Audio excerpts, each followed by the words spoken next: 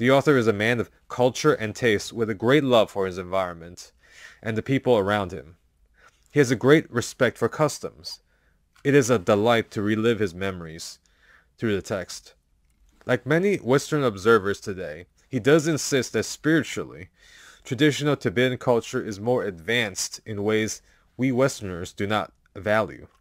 There's a bit of countercultural vibe here, and he praises the simple life of having few obligations and material possessions. It's more about being relaxed, not so controlled by a lot of stress, and being more close to essentials of life. Pallis was inclined to a few fundamental Buddhist principles. He believed that a person's lifestyle should be connected with the spiritual practice. As the narrative deepens, the mountaineering aspect becomes more and more about discovering essential Buddhist truth.